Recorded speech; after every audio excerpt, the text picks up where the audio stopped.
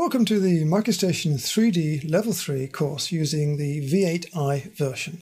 As you know, Bentley's MicroStation is a powerful CAD program used by architects and engineers when accurate drawings are needed. MicroStation helps teams improve the way they design, model, visualize, document, and map projects of all shapes and sizes. In this course, you'll be learning about MicroStation's 3D tools and drawing techniques. To get the most from this course, I strongly suggest that you draw for yourself all of the examples and exercises in the videos. There is no substitute for practice. Now, clearly, it's not possible to include every feature, tool, or option the software provides. MicroStation's 3D capabilities are simply too large and complex for that to be feasible. You will, however, find that all major and significant tools and techniques are covered, along with a wide range of hints and tips to increase your productivity. As with the Level 1 and Level 2 courses, you can work in either customary English or metric dimensions. There is a working files folder on the DVD that contains information and drawing setups that will add to the information in the videos. I will point you to the correct file as the instruction proceeds. I assume that you've successfully completed the Level 1 and Level 2 courses, or equivalent, and are comfortable with the tools, concepts, and operations contained in those courses. In particular, I assume that you understand and use AccuDraw with ease. Please note that I will not provide detailed instruction or prompt you in the use of tools already covered in Levels 1 and 2, except where specific emphasis is required. One slight complication is that Bentley Systems Inc., the company behind MicroStation, issues updates and additions to its products through its Select Services program, from which members can download the latest improvements. If you or your company has access to Select Services, you may see additional tools in your software not covered in the videos. With regard to those updates and additions, as you work through the videos, you may occasionally see what seems to be different interfaces for the visual display of the MicroStation screen.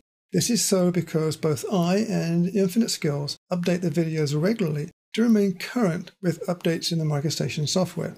Bentley has a policy of incremental updates on a frequent basis rather than a single wholesale change to the software as other CAD companies do. Any different looking interfaces are the result of me changing the look of my Windows interface over time as I update the videos. You may see different colors in the various MicroStation information boxes. This has no effect on the actual MicroStation program. This is actually a good thing. It means that we are making sure you have the most up-to-date information possible.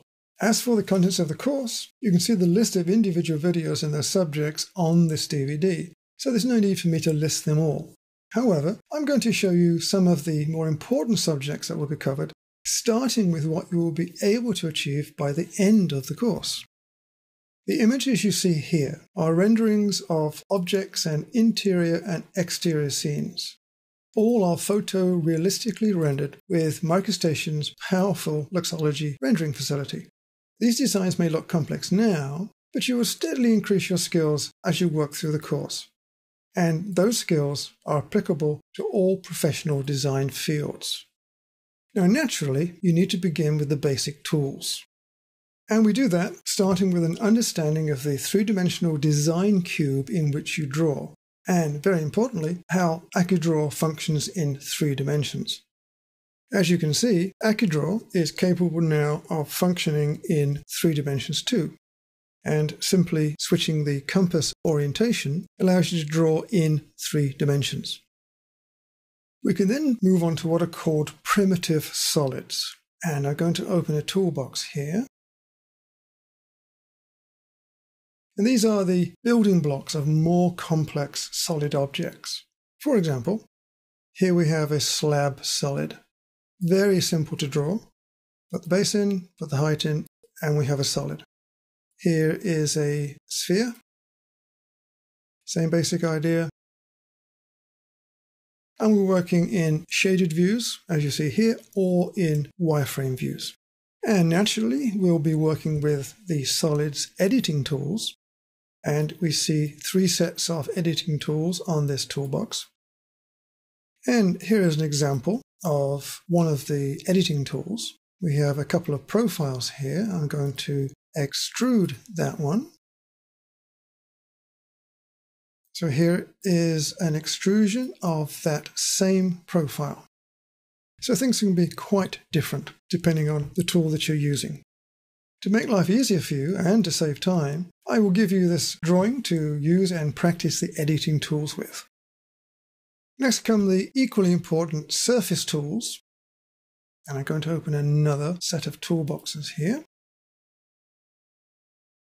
And we see primitive surfaces very similar to the solid primitives that we just saw. To speed things along again, you'll find this drawing in your working files folder, and we'll use that to practice the surface editing tools. You need to know how to present your designs to clients, engineers, or architects. So we'll take a look at several design presentation methods. And here is the initial presentation method that you'll learn, which makes use of the reference and model tools you used in the Level 2 course. Here we see reference files, here and here, along with the initial model drawings, and the reference file here too. We will advance to the more complex hypermodel concept, which is available from the MicroStation SS3 version and later. At this point in the course, you're ready to build more sophisticated models, but we must first look at using a virtual camera to set up perspective views, and how to place 3D lights in a scene to illuminate your designs.